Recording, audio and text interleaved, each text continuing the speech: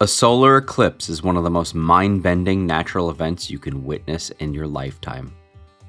Come with us as we travel from New York to Cleveland to experience the April 8th, 2024 total solar eclipse. This is Magellan. And this is Greyhound. Where we make videos about epic road trips, kayaking, hiking, and other outdoor adventures. Time to hop in our truck camper, grab some breakfast, and leave New York. Welcome to Dirty Jersey, the Garden State. Called the Garden State because it's got dirt in it. It's Dirty Jersey. During our 8-hour trip, we saw many signs just like this. Because we decided to travel last minute, we either couldn't find or couldn't afford the crazy hotel prices in downtown Cleveland. I have family in Cleveland, so we were able to snag a awesome parking spot right in front of where my aunt lives. And we spent a surprisingly tranquil night sleeping here. So we are headed off to the bus now to go to downtown Cleveland. The sky is blue, there's no clouds. We're super excited. Hopefully the weather stays like this all day. Cross your fingers. I would definitely recommend getting the transit app if you travel a lot. It actually works in 300 different cities. You can use it in the New York City Metro, LA, Chicago. It also works for the Cleveland bus system. So that is what we are using today. There is no parking signs everywhere, so we are super glad we took the bus. After getting off the bus, we headed to the Great Lakes Science Center for a NASA festival, one of dozens of places in and around Cleveland hosting solar eclipse events, and the main reason we wanted to come here. We checked out a bunch of exhibits and cool space equipment before finding a picnic table near Lake Erie and setting up shop for the eclipse. Now's about a good time to try out our solar eclipse glasses. We also got these things from Amazon. They're supposed to go over your iPhone camera so that you can actually see the eclipse. We'll see if they work. It's about 1/3 covered right now, and it's definitely a little darker. It's kind of eerie because it's been glaring sun all day.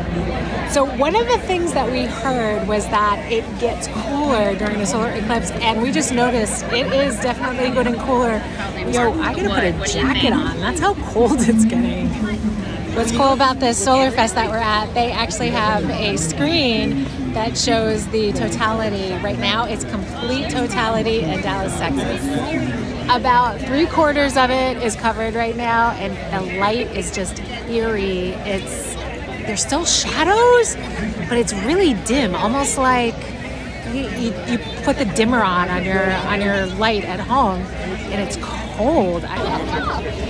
Oh my God, it's so close. It's like this tiny little sliver.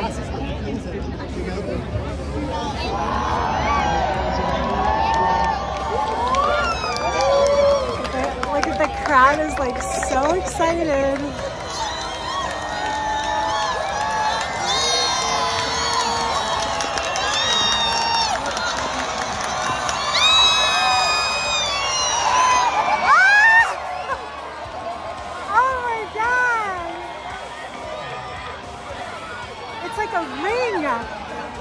It's like a ring in the sky. It's so creepy.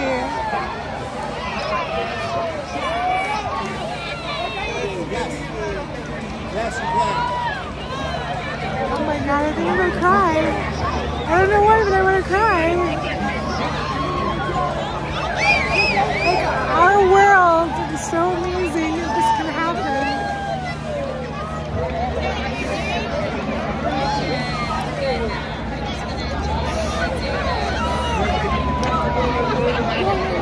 Like, this is how amazing our Earth is, that you can witness something like this. If you look around, it looks like it's dusk. Like it looks like it's, you know, like the sun just set like 20 minutes ago. Like, look at that. The sun is coming back out again. And look how bright it's already gotten. people are clapping like we are thankful for this sun. It is the nature of humans that people like to leave early. And the thing is still eclipsing because it's moving out of the eclipse now. So there's kind of like a little Cheshire cat kind of smile up there. And like half of this place is emptying out. Like, come on. Like there's another half of the eclipse to go. Honestly, no photo or video really does this justice. You gotta experience it firsthand. That was unreal. I keep using the word unearthly, and that's not a word that you kind of use for a lot of stuff, but that is literally what that was, literally and figuratively, unearthly. And everybody knew it was gonna get dark. Everyone knew there was gonna be a corona. Everyone saw pictures of it, but I think it's not until you actually see it that it is just amazing. I can totally understand now why people become eclipse chasers. Like once isn't enough.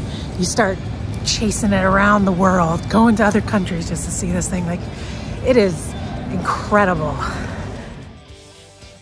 Hopefully you were fortunate enough to be in the path of totality and had great weather. We'll see you on the trails or in the water. Lucy, what did you think of the eclipse? Did you sleep the whole way through it? I bet you did.